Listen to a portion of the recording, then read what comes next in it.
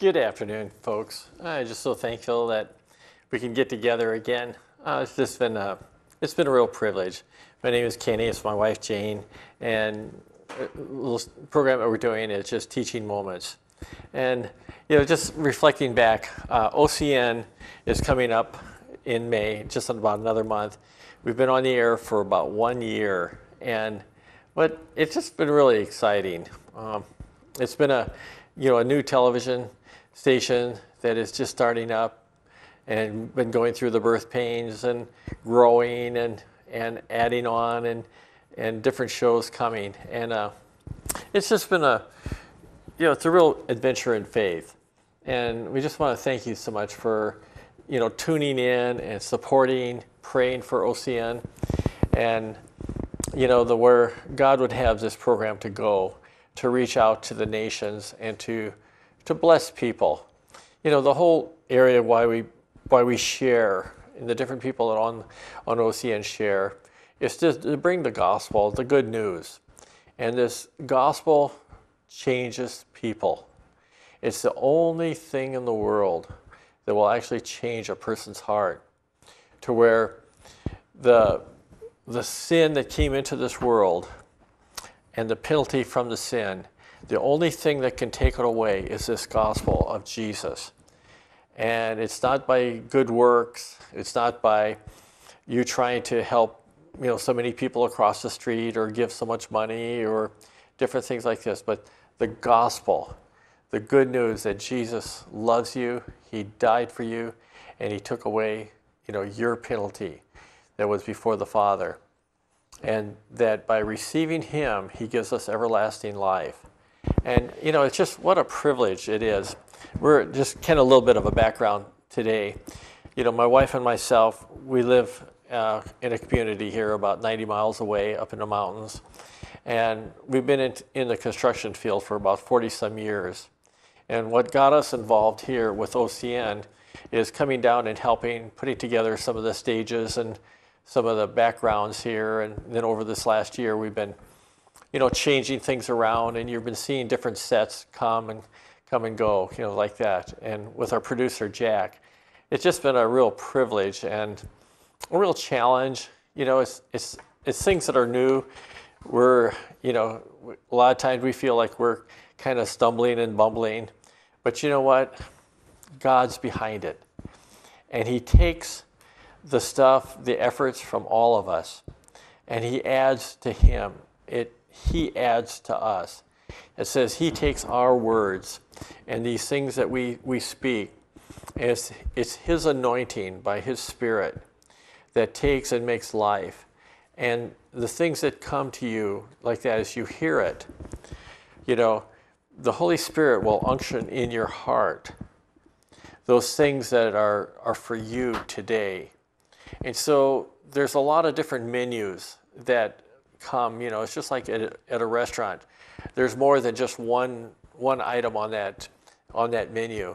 And here at OCN, we have several menus all day long. And as you come and you tune in, the Holy Spirit's going to bear witness with you, and your heart's going to get warmed. And when you hear those things like that, it changes you. And I think that's what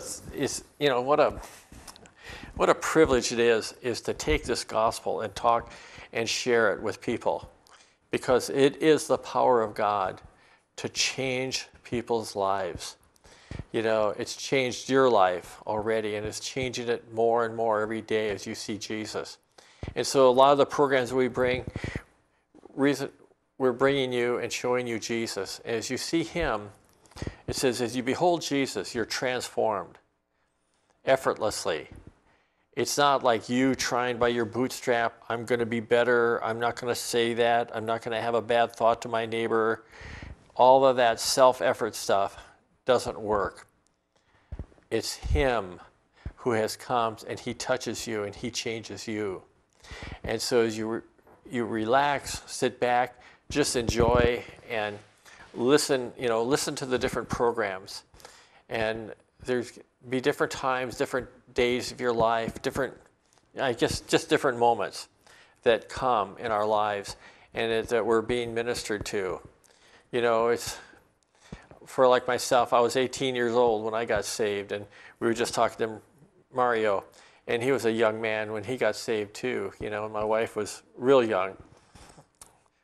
She's only 39 now, but she was real young when she got saved. But, you know, it's just how he comes and he never leaves you nor forsakes you. He says that's his promise. And what a sweet, sweet promise. You know, and I was going to share today about, you know, God wants your household saved. And, you know, so many times, it's like for myself, I was the first one in my household that was born again, you know, that received Jesus when I was 18. And out of that, how God says he has like a foothold into your home. And he blesses your home and he starts working. And, you know, it's just a real sweet work by the Spirit that he will do, you know, for you in your household. And so don't let it be a burden. I think this is something, you know, when I first got saved, it was kind of like, you know, the enemy comes along and he'll say, well, you got to tell everybody about Jesus in your home, and it's up to you, and it's all, you know, your problem, and it's all your responsibility. And it isn't. It's Jesus' responsibility to get people saved. We're to share the good news, and just you're sharing the good news like it's just like going to the restaurant. You have a good meal, you eat it, you enjoy it, you tell your neighbor. It's that type of sharing. That's the good news. And it's him that brings salvation. It's not us, you know. And so it really takes the burden off. And I want to read this one. It's a story about a household and how, as you hear it, it's real unusual. But in Acts 16:31, it says, so they said, believe on the Lord Jesus Christ, and you will be saved, you and your household. This is, he was talking about Cornelius when Peter went up and was directed by the Holy Spirit to go up and see this Gentile person. When God got you saved, he didn't just have you in mind. This is what I love. He just didn't have you in mind, just like he just didn't have me in mind. He had your whole family in mind. That is why his word says, believe on the Lord Jesus Christ, and you will be saved, you and your household. Now, this does not mean that once you believe in Jesus, your family members are automatically saved. But it means is that you have opened a big door for God to move into your family's life and touch many members of your family. This one story here is really sweet. I want to share it with you. So don't worry about your unsaved parents or grandparents. God knows how to reach out to them.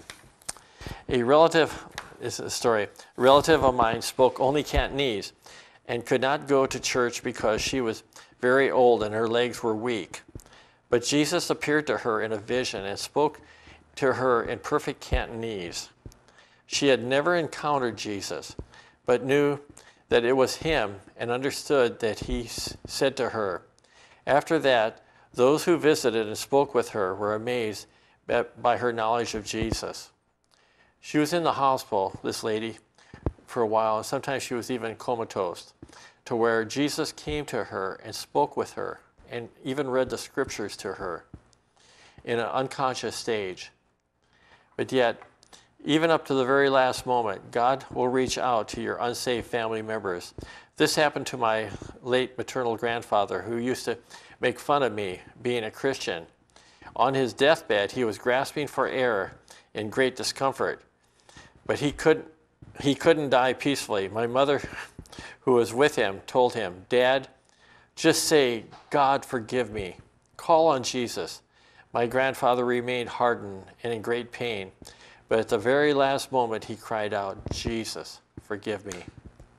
Doesn't that sound like that thief on the cross, where he said, "Jesus, be with me," or he wanted Jesus, and Jesus says, "Today you're going to be with me in paradise," like this. You see, my grandfather had no time to pray the sinner's prayer, but God says that whoever calls on the name of the Lord shall be saved. Acts 2:21. Look it up. Jesus will find every excuse to save a person. My mother saw the peace of God come over my grandfather's face after he had called out to Jesus and he passed away peacefully. My friend, God's desire is that your entire household be saved. Right now, your family may be giving you a hard time, but because you are a Christian, a big door has opened from your daddy God in heaven to touch them. You know, I love this is because this is who our God is. He's the God that made this universe. He's the God that's been here forever and ever. And when he created us in his image. And he created man, was the highest creation that he ever made. And he wanted to have fellowship with us all day long. And you remember back, it says in Genesis how he walked in the garden with Adam and Eve. And they walked and they talked and they had fellowship day and night and things like this, you know. And that was God's intent, to just have fellowship with his creation, because he loved his creation and he made us after his image. And so inside of us, there's that longing to be with him. And as they walked and they talked in that garden, it was so sweet. I think it just, you imagine back in that day like that, where you were walking with him. And he says, he created it all for them. All the trees, everything that was out there. And so he gave them a free will to be able to, you know, come to him. They weren't just some robots. And so the only command that he ever had was, don't eat of the tree of, you know, good and evil. And you know why he gave that command? It was just only one command, no commandments, just one command. And yet it was just to see if they would just love him. I mean, they had millions and millions of other trees to eat from, but yet they had a propensity to go after that one tree. There was just one little tree and eat of it. And it says when the day they ate it, they died. We all died. But you know what? That didn't stop God. That didn't stop our Heavenly Father. What was so good about him is that he took and, excuse me, I got this one. He took and he came for them. You know, even when they rebelled, man rebelled and hid themselves. God saw us and he wanted us to have fellowship with us. And so that's what the plan of redemption is all about. You know, there would be someone that would come and take away the sins of the whole world, and that's Jesus. You know, and so the stories that, you know, we've been sharing over this last year is about this Jesus, this wonderful Savior, this man that became this God that became a man, to come down and to be able to talk with us and have fellowship with us. And so he's the one that came and laid his life down so that we can have life. And that's what, you know, I think as you yourself, you know that you have life because you've received Jesus. But, you know, you take this thing we're talking about, the family. You know, what's so neat is he reaches in, and because of your position in that family, he can reach in and he can start blessing your whole family. And he actually acts like they're saved, and he blesses them like they're saved, even though they're not. It says the goodness of God leads us to repentance, leads us to turn away from our old ways and turn to him, because it's his goodness that draws us. And so he has a special niche in your family right now because of his goodness. You know, because of you, he can reach in and bless your family. You know, it was like myself. I was the first one that got saved in my family. We were in a church. We were religious, but yet the church didn't talk about being born into his family, receiving Jesus as your Savior, and knowing that you can live forever, and that you have eternal life when you receive him, because you become a child of God. You're talking about it, but so anyway, for myself, I had one brother that was 2 years older than me. And when I was 18, I was in the Air Force. I came back home, and I was all excited. And I I think I was sharing with him and stuff like that, and he was still going to church and stuff like that. And he said, what bugged him, years later, he talked to me about it. He said, what bugged him was his little brother come back home and tell him about he was saved. He said, it just irritated the heck out of him. But you know what? He started listening. And I remember he had a business where he was on the road a lot, in the car and listening, and he was tuning into good Christian broadcasting, like persons like J. Vernon McGee and different ones like that. And he was hearing the gospel for the first time. And it was several years later that he received the Lord. It's like that. But I thought how neat, it was, here I come back and I was his irritation, but it was an irritation for good. That's what God's talking about in here. You and your household. And then I had another brother that was 7 years older than me, and him and his wife, they were all acting and like, they were saved, and they weren't. But my sister-in-law had a tumor up on the side here, and they had to cut it open or cut it out. And when it did, it kind of left part of her face paralyzed and, real weak on the one side. But when she was in that hospital, there was a lady that came and was telling about the gospel.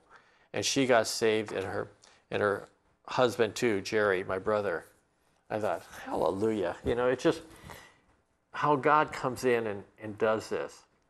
Because, he's interested more than just you and your little world here. He sees a big world, and he has plans for you to take and use your testimony to talk to other people.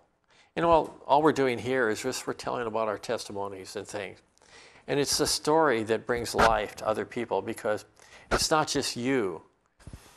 It's his life. He anoints it, and he takes and speaks to their heart. It's not your job. He does it through his Spirit like that. And so as you open up your mouth and just share things, you love them, help them out, different things like that, he uses these things to speak to people's hearts. And it's just really, I don't know, it's just good to where, as you come and learn. And so, this last year, we've been sharing a lot on communion and different things, to where some of the teachings that we heard just a few years ago of the power that's in the communion and how it sets us free, and how there's a healing aspect of a provision that God has made for us for healing for all our diseases and sicknesses and shortcomings. And my wife's going to read a story about a lady, and I think it was just really neat, and we'll talk about it afterwards. You want to go ahead, hon? Here is a praise report from a precious lady celebrating how she had been set free from 20 years of depression and taking more than 5 types of prescription medication to help her manage her bouts of anxiety, fear, and long-term insomnia. Here is a portion of what she wrote to us. One day, as I was taking a walk, listening to a teaching on the Holy Communion, I felt a stirring in my heart to learn more about it. Each night before bed, I would partake of the Holy Communion and thank the Lord for exchanging his wholeness for my brokenness at the cross. I also began partaking of the Lord's Supper with the women's Bible study I was holding in my home. As the Spirit led me, I began to sleep without sleep medication I had previously been on for the last 10 years. Then little by little, I began to take less and less of the medication I was prescribed for all my other conditions. 6 months after studying, professing and receiving Jesus' health, righteousness, and soundness of mind, I stand whole, grateful, and full of joy. I am now free from condemnation, fear, and depression. Praise the Lord. He has allowed me to minister to women, to set them free, and live the abundant life that he died to give us. I am so grateful for the truth of His grace that has set me free and blessed my family, and I am sharing God's grace with others now, watching the Lord set them free. There is no greater gift. Just like this praise report, your testimony, your experience of being touched by the grace of God is an important part of living the overcoming life.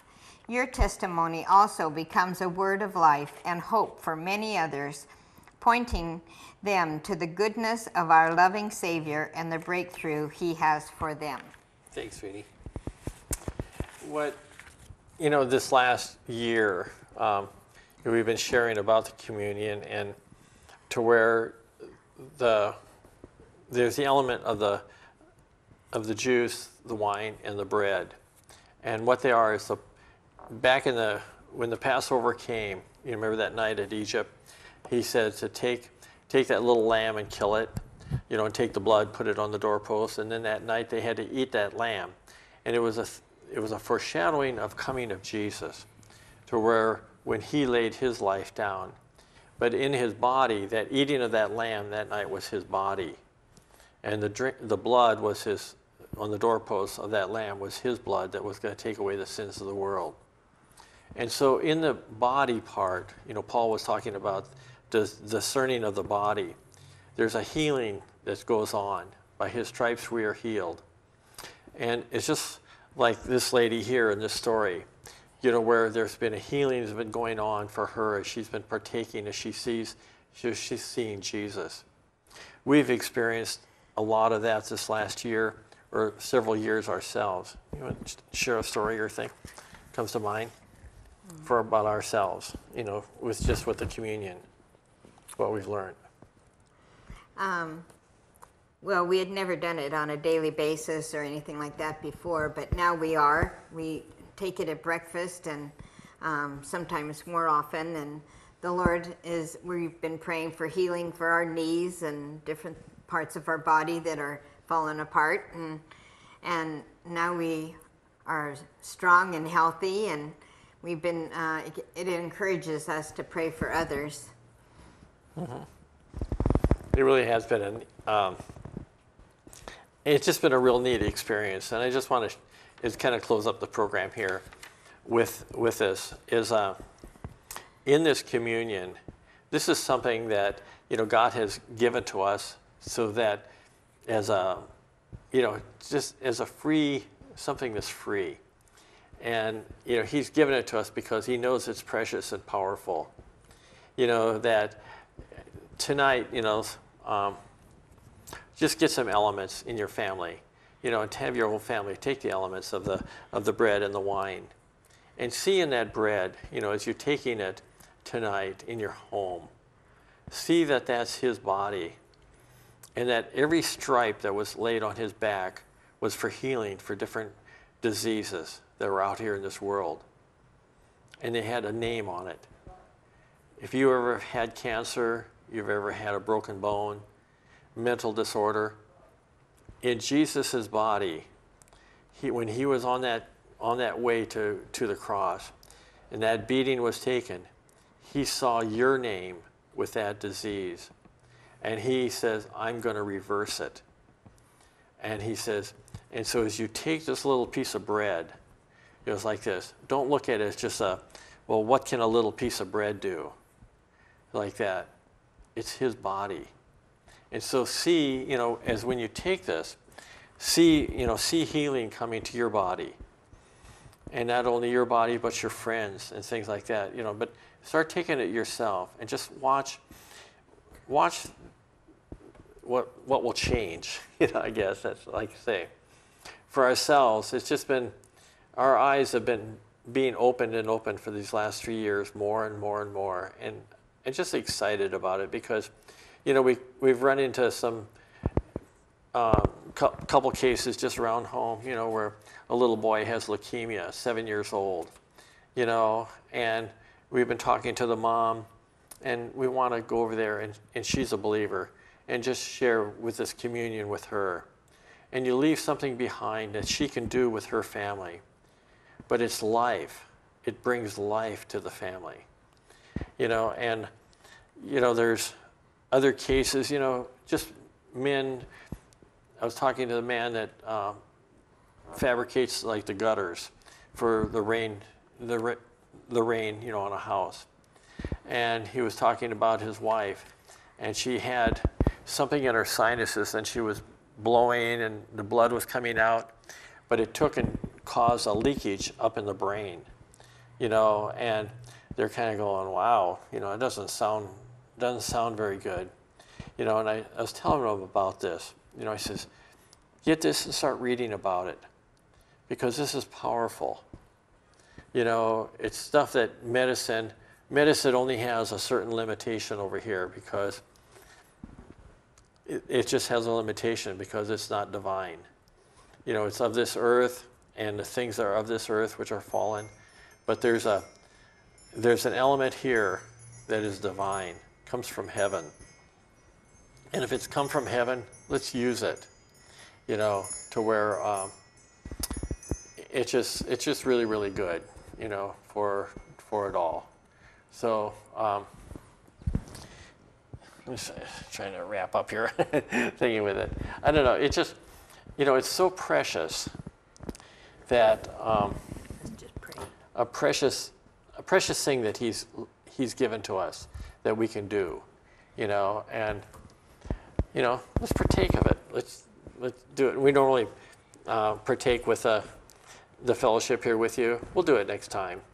So, and just, you know, just seeing how he's given us power. And I was just listening to something on the way down here. You know, it's like this, so where, you know, you have sickness and disease in your body right now. We'd like to pray for you. Just take a few minutes and pray for you and for your family. You know, and just repeat after us. You know, as you see that, whatever that sickness is, for your child, for yourself, say like that. Lay your hand. I just ask that you would lay your hand on that part, wherever it is. As we pray, just repeat after us, and just see Jesus touching it, because Jesus has already taken that already from you. Just repeat after me. Say, dear Jesus, thank you that you are touching this part of my body right now.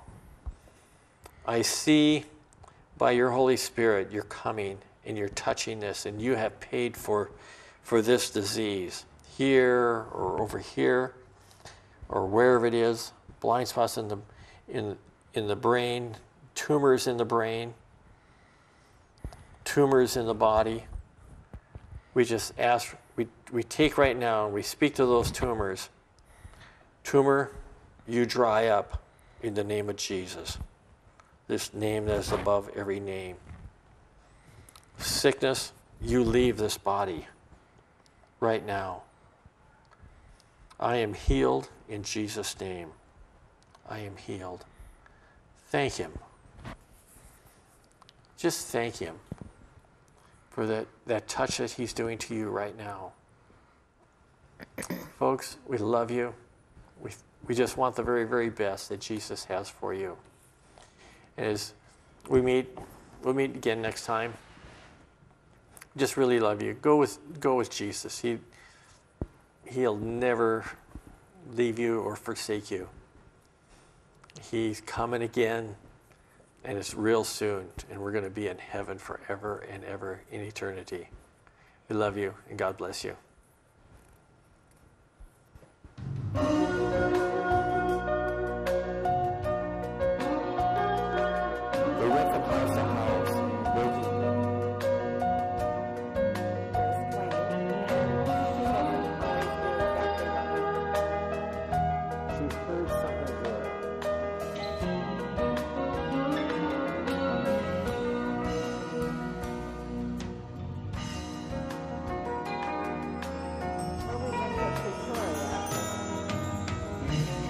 Yeah, the Lord worketh for our lives and